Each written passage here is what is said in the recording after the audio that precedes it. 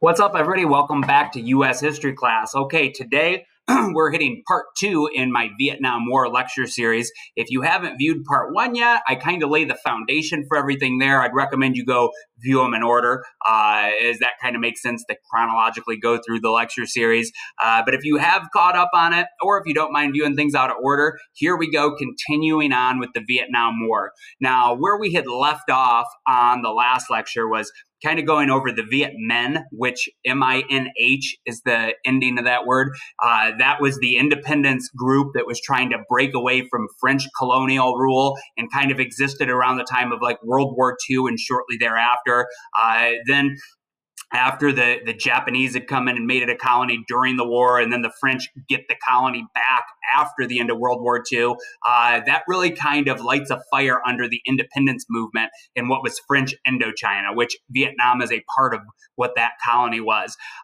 They fight really hard. They resist. They see that as a time of opportunity since the French were quite weak and still recovering from World War II. So man, that's when they move. And really, from what I know of it, French Indochina was Cambodia, Laos, and modern day Vietnam, those three countries. But I believe it was the Vietnamese people, which are distinct and separate from Cambodians and Laotians, that they were the ones that really took the lead on it. And Ho Chi Minh, who is the first guy I am going to cover here, he was the leader of the Viet Minh in that time. And he, is kind of an interesting figure. He is like a politician for sure.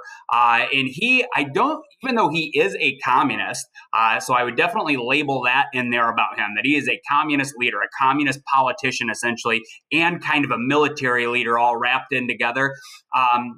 I don't know that he was like that devout a follower of communism and communist ideals and principles. I think he viewed communism as a tool to help get independence for his country. Now, I'm not an expert at him. I haven't read biographies on Ho Chi Minh. I know like a lot of times from the American perspective and guys that had served in the war, I mean, he is the arch enemy. He is the leader of the North Vietnamese for a big chunk of the Vietnam War, but then dies before the American Vietnamese War ends. He was generally hated in America. We look at him as a communist dictator.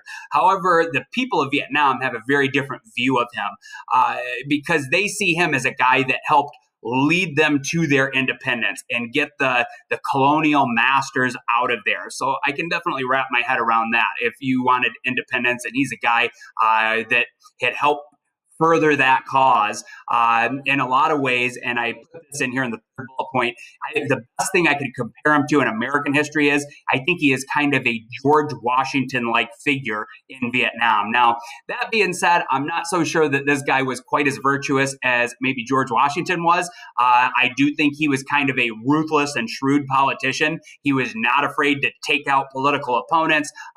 He definitely pushed for really tough tactics, guerrilla warfare, to basically any means necessary to accomplish his goals of breaking Vietnam away and like reunifying the country, because he was essentially the leader, the dictator of North Vietnam when it splits. And the south part of the country kind of wants to stay on Team America. The north part is going to side with the Chinese communists and the Soviet Union. But he wants, just like in Korea, similar situation. The Vietnamese are one people with one language, one culture.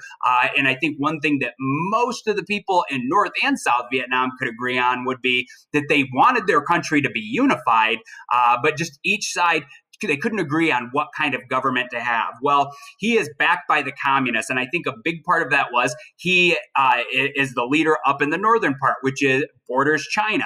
And by being communist, by saying, hey, I'm going to follow your political ideology, that freed up a ton of equipment, supplies, money, and resources, because the North Vietnamese relied heavily on the Chinese to supply them militarily. Now, again, I'm not sure how devout a communist he was, but definitely communist dictator of North Vietnam. Generally, most Americans would have kind of a negative view of him. However, I think the other thing I wanted to sum up, He's very respected and kind of venerated within Vietnam. And even after he dies, while the war is going on, I believe it was in the late 1960s, although I don't have the exact date for you, he was still a figure they rallied around, and they have statues of him. So kind of has that, larger than life George Washington type feel that we would think of in the United States. He's kind of that figure for Vietnamese people. All right. So next up, now normally in class, we would be doing a lot of map work and geography. I found it harder to do that stuff this year with the remote learning and posting things to Google. But I still want to give you the imagery and show you some maps. So here you go. Like if you follow my cursor up here, where you see Dien Bien Phu, that was that battle we talked about where the French kind of had their final defeat there, and the Viet Minh scaled up the cliffs behind them and did a sneak attack. Anyway, that's where that's at. The biggest cities now in Vietnam would be in the north, you have Hanoi. That is the capital of North Vietnam. And then down in the south, you have Saigon. So this is more like the American territory and where our guys would have been stationed when the war gets going. Now, if you follow my cursor here, there's China. Okay, and they have it in red because it's a communist state. And then basically what was North Vietnam, Laos, Cambodia, that was all called French Indochina. Then when those countries are essentially released and the French Empire gives up that territory, they break up into their separate countries because they all have their own language and kind of own cultures and customs. So here, now Vietnam is this really long, skinny country that kind of wraps around the coastline.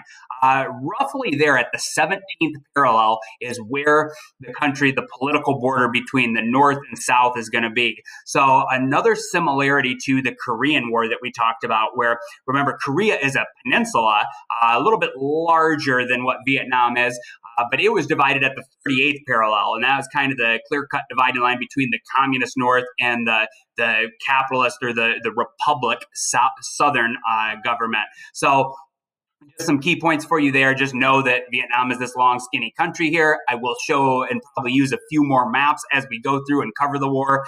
Then another really key point that I want you to put in there is divides at the 17th parallel, which is one of those imaginary lines you'd see on the globe. And then also, very key part, know that the north is the communist part, the south is like the pro-America part.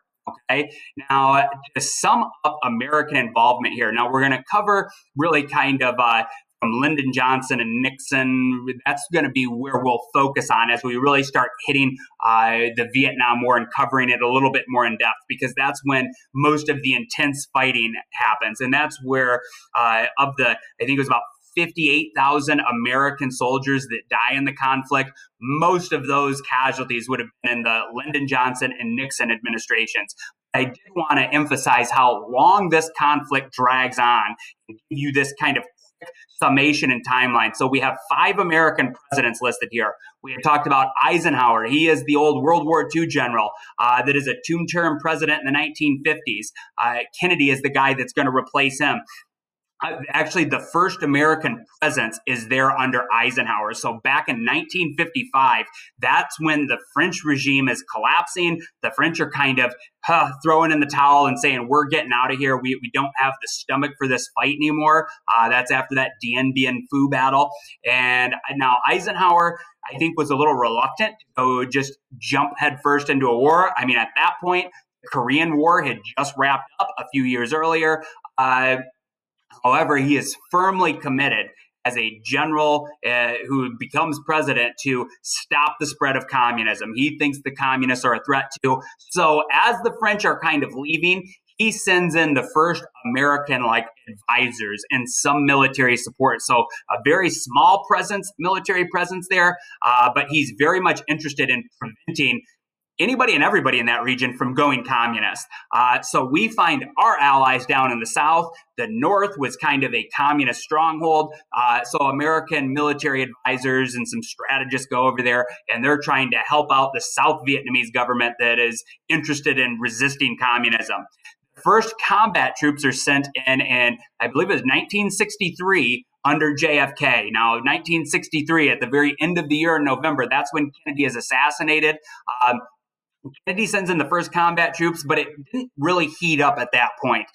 We're kind of more in supporting roles, but you could definitely see, if you were in the know and watching what was happening, that there was potential for this war to really heat up. Now, I don't have ironclad evidence of this for you. However, though, I have heard numerous different times as I'm watching history documentaries or reading something from this time period in history that apparently JFK had talked with his cabinet and was very concerned about the situation in Vietnam. There's a Southern political leader there. President Diem had been assassinated. He thinks the situation was volatile, which absolutely true with what was going on there, and the reports he was getting were concerning to him. I guess he was very reluctant to escalate that conflict, and he was having second thoughts about sending any troops over there, apparently. And now this is kind of speculation. I don't have ironclad evidence, but apparently before he was assassinated, in the weeks and months prior to that, he was considering pulling all the American troops out of there. If that had happened, and this is the what if game, like what if Kennedy had not been assassinated, there is a chance we wouldn't even be learning about the Vietnam War at all in U.S. history class, because it might have never really happened. It might have been a super small scale conflict, and before it ever had a chance to heat up and escalate, he might have just squashed it and pulled it out and said it's not really worth the fight. Because remember, Kennedy, with the Bay of Pigs, the Berlin crisis, the Cuban Missile Crisis, he very much wanted to avoid escalating wars or potential like World War III style conflicts. So he was concerned about that. Who knows how it would have played out? Like Kennedy's brother, who was the Attorney General at the time, Bobby Kennedy, years down the road, after Lyndon Johnson is president for a term, he becomes the most vocal critic of the Vietnam War in America. And actually, Bobby Kennedy gets assassinated in 1968, which we'll circle back to that and we'll talk about it down the road. But his platform was to push the civil rights movement and to end the Vietnam War. Then he gets assassinated, but things may have played out differently too if he had been elected, because the war had really heated up by 1968, but he was the candidate that was going to end the Vietnam War. That was what he was campaigning on. But of course, he doesn't get a chance to end up being president due to that assassination. So after Kennedy is assassinated in November of 63, Vice President Lyndon Baines Johnson becomes the president. Now, he finishes Kennedy's first term, basically about a year in office, and then he overwhelmingly wins re-election in 1964. So that's the first time he gets elected in his own right, because he had obviously finished Kennedy's term as vice president. As president, Lyndon Johnson does a lot of things that really impact the country, and I'll try to get into as much of it as I can before the end of the year. But kind of a controversial president. I think he had, for what it's worth, I'm going to give him the benefit of the doubt and say I think he had good intentions, but there was a lot of collateral damage to many of the policies that he ushered in. One of the most glaring and obvious ones is he escalates the Vietnam War, and I underline that and put it in bold, because that's kind of a vocab term that applies to it, and it should be synonymous. It should totally tie into Lyndon Johnson. When things go bad and the war is not going great, his answer every time is send more troops over there. Send in another division. We're going to have to draft some more guys, get them over there.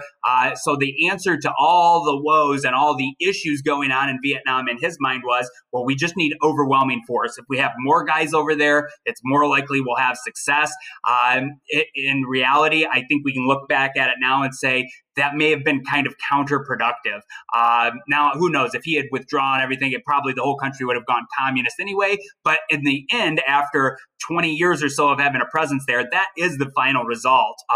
As soon as the American forces evacuate and leave, the whole country does end up going communist. So spoiler alert there. I guess I just kind of gave you the end of the Vietnam War, but I don't think of it like a movie or anything like that.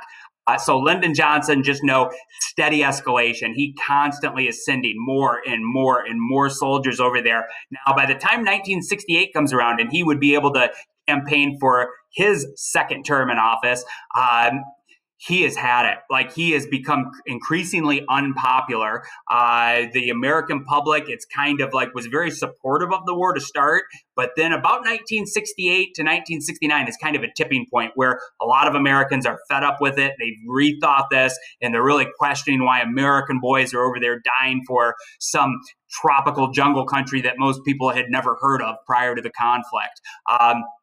So he escalates the war. It also, at the same time he's escalating it, it becomes increasingly unpopular. It also gets far more bloody, and it just kind of spirals out of control and becomes a pretty rotten conflict, I think, for Americans and for the Vietnamese people that were fighting in it.